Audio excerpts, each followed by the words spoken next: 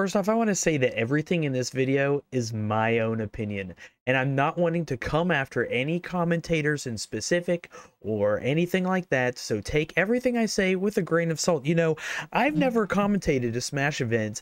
I would love to. That would be super fun.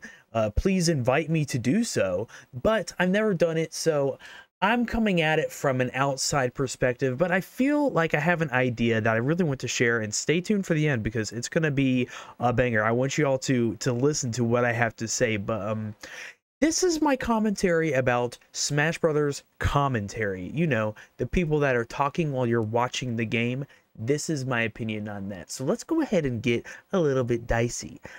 You see, the reason that I thought about this is because every 6 months or so these threads pop on Reddit, and then there's always at least one hate thread after every single tournament about some sort of commentator. Like, why did they have this person on the mic? They always clip the mic. They don't know anything about the game, blah blah blah blah blah.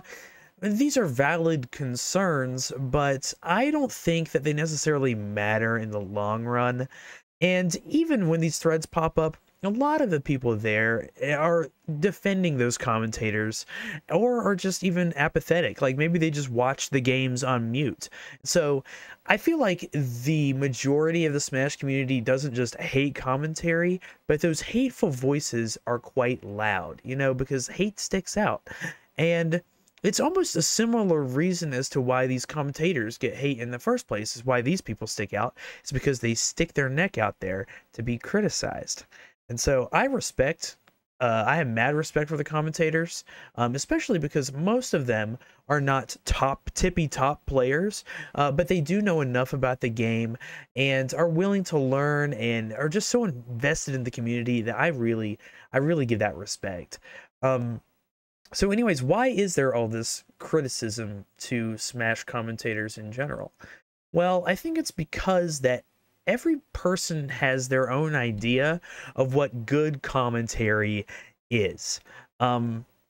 Also, there's not really any sort of incentive for the commentary community to get larger, because there's not really a whole lot of money in Smash Brothers. There's probably less and less as time goes on, but just mainly because of the difficulties of running tournaments. And normally these tournaments are paying for top players to be there, not necessarily top commentators. And certainly that these really high ticket commentators are paid to be there, and maybe their flights are paid for, but they're not making their main living off of Smash commentary. Like, that's kind of silly. And so there is not really a huge reason to improve at commentary in the first place. But I want to go back to this idea that everybody has a different idea of what good commentary is, because I want to kind of focus that down a little bit, because I think that this person on Reddit really put it perfectly when they said that what makes good commentary is the question. And Sufficient Object 89 says 4 different criteria for good commentary. The first one being simplifying the technical details so they're digestible for melee heads and some random who accidentally joined the stream. So basically kind of saying what's going on at a very technical level, and then providing context for the matchup, like, yo, what's the matchup like between Marth and Link? I mean, well, and then they go on into, like, you know, Link has projectiles, they got to work around that, things like that. The third one is provide context for the players and any history between them set-wise. And this is personally my favorite thing about commentary, is the stories and narratives of these different players who are, maybe they've had sets in the past, they've been really close, but one player's been up recently, and so we'll see if the other player can bring it back. That kind of almost like anime-like storyline, I am a sucker for that. And then, of course, number 4, That Ain't Falco. That's the screaming into the mic. Y'all know what That Ain't Falco is from. The Wombo Combo. Happy feet. Wombo combo. That ain't Falco. That ain't Falco. So, you know, the classic clip of Wombo Combo there is really just the epitome of, like, a grassroots commentary style. and it kind of goes up perfectly against the other commentary style that I feel like was going through the Smash community for a while is the like very esports clean type commentary style. I have an example of this like right here. This is starting to get that. Oh, this is feeling a little bit like Elite, just a bit. And the up tilt too, to send him and juggle him in the sky. Yeah, I think that that's a decision based on having a stock lead, to be honest, because that percent will still be relevant. You know, the much more calm, controlled style of commentary in general, very analytical, trying to get in the nitty-gritty of the game, and people like that too, especially when these people who are on the mic actually really know what they're talking about. But I think that that this is kind of good though, because it interprets the game for like an uneducated audience and provides like enough nuance for the like really hardcore nerds of the community. And so what I think, there's a clip that I think does all four of these things really, really well, and it's from Riptide, the most recent tournament. I just want to like go in and show off how in 1 minute they do all four of these things like perfectly. Go. Run. And yeah, by the time I like caught anything, I was here. So yeah. But Link, this is how it's been. This was how the last. Yep. So boom, Link Marth. He's kind of talking about what providing a little bit of context of the matchup, the character matchup. It's been interesting seeing Aklo just trying the dual main strat against Marth specifically. Okay, so now we're getting a little bit of context about Aklo and what kind of player he is as a person. Like, he's trying dual mains, so now I know a little bit about that. Two other characters. I feel like anytime he gets frustrated by getting out punished. Ooh, that's the tame version of the That Ain't Falco. So, like, you know, he got a double nair and Zane's off stage and people are like, ooh, hold on. I just hope with Aklo, at this point, whichever one he picks, I just think he needs to pick one. At least for Zane, I'm like, dude, you gotta, because, like, what he'll do is, like, he'll start off solid with either Fox or Link, then switch, and then it, like, throws his rhythm off, and then he starts getting bodied, so. Yeah. So that's a little bit more context about Aklo and him versus Zane in specific. Homemade Waffles is like, hey, you should try and just pick maybe one, either focus on Fox versus Marth or Link versus Marth, and don't try and go between the two. So some more context of the players. Has a pretty tough time like comboing Link in quite the same. And now the other guys starting talking about the characters themselves and how they go back and forth. And so this is like 46 seconds into the video, and we hit like all four.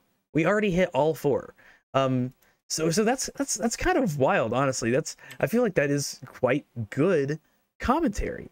Now when you're trying to evaluate commentary, I think the biggest thing to do is to just like manage your expectations, because every single person who gets on the mic is going to have a different strength. Like for me, like I said, I think that if I was a commentator, I'd probably focus on storylines and maybe the that ain't Falco type beat, because I am like a gold ranked player on Slippy, so I don't necessarily have the nitty-gritty details. I can make them digestible, but I can't really provide context for every single matchup and things like that. And so I would hope that the person I'd be commentating with would help cover my weaknesses, and then my strengths would cover theirs. I think that's the value of duo commentary in particular. Like the classic example in the Melee scene is Scar and Toph. Like Scar has the classic clip of this one right here. Guard, and I think you should take me seriously, because look at the scoreboard right now. Yeah, I got numbers on the... Yo, did he just walk up slowly and down smash? So like he is all about like trying to get hype, but he also feeds into the crowd. He reads the room really, really well, and he kind of takes the energy. Sometimes he'll be like whispering into the mic because it is like such an intense moment, and then boom, like something crazy happens, like Captain Falcon walking up slowly and down smashing hacks. Boom, absolutely crazy, and then you can yell that, and that is like I feel like that is just super duper good commentary. Another like example of like reading the room is like Smash Summit. There's like 4 of these guys on a couch.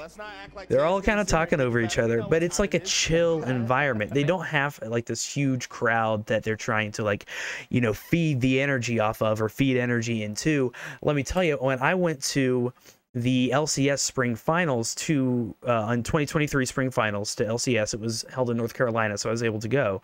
Those commentators fed off the energy of the crowd in the room and made those hype moments that much more hype.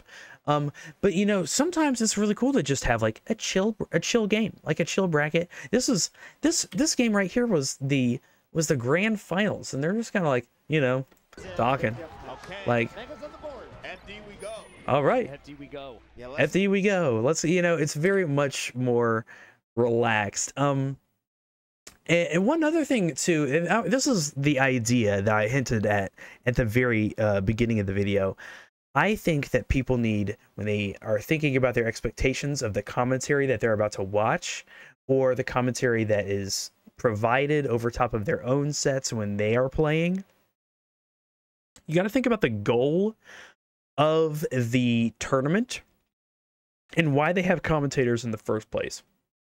Because let me tell you, me, the Smasher, I don't feel like that is the ultimate goal of the commentary, to please me, the person who is already like invested in watching and knows what's going on, like at least to a certain extent. I feel like the most important thing for these commentators to do is follow those 4 tenets that we talked about earlier. But it's mostly to make it digestible enough for new people to really, really enjoy watching it. So one of my Melee friends, he's been solo commentating Ultimate tournaments in my area, and I don't give a flying flip about Super Smash Bros. Ultimate, but he's very, very good at reading the room, the energy of the people. He's very good at like weaving narratives to make it super entertaining. I'm rooting for these players who I have no idea who they are, and he's very good at like the play-by-play and the getting hype when hype moments happen, and he does it all by himself. It's wildly impressive. But some people sometimes complain, you know, like, he doesn't know anything about Ultimate. He doesn't know anything about the game. He knows enough to be dangerous, but like the little technical details, he doesn't really know. But the problem is, he owns the game store. He wants people to join the community. He wants to provide this entertainment so that people want to be a part of it. And that, I think, is the most, like, the best thing you can do with commentary is want people to also be a part of it. You invite people to participate. And, like, I really enjoy that style of commentary that you don't have to necessarily know every little detail, and that's fine. I mean, I can watch and I have a general good enough idea of what's going on. Like, this isn't the radio. I'm watching as well. And so those extra narratives, those little tidbits that kind of feed into the goal of attracting more people to the Smash community, that is the type of commentary that I like to see. Because here's a little side tangent, friends. I know we're like, 13 minutes into the video. Shout out to you for sticking around this long. Hey, do a little heart, and I'll pin your comment. If you comment a heart right now, I'm gonna pin that comment because you've stuck around this long. But I just want to leave you with this: is that I really love Smash. I really do, and I want it to continue to grow. It's never been easier to get into Smash Brothers. I had to buy that GameCube back there for $120, and then like a GameCube controller for like $60, Melee for another $100. When getting into Smash, like collecting CRTs, it was like $300 at least just to get into playing Melee at a competitive level. Now you can download Slippy, and if you have an ISO, which you obtained somehow, you could be playing in like less than 5 minutes. It's wild, and you're playing really, really smooth rollback. It's crazy. So it's never been easier to get into Smash Brothers.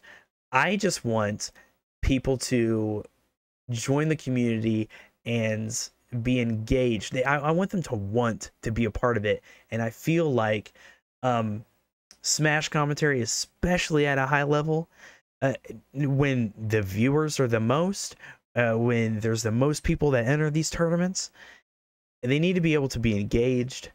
And I think that comes through just really aiming your commentary towards people that don't necessarily have a home within the Smash community yet, but will once you draw them in, I guess. Alrighty, hopefully that all made sense. I'll see y'all later. Deuces, bye.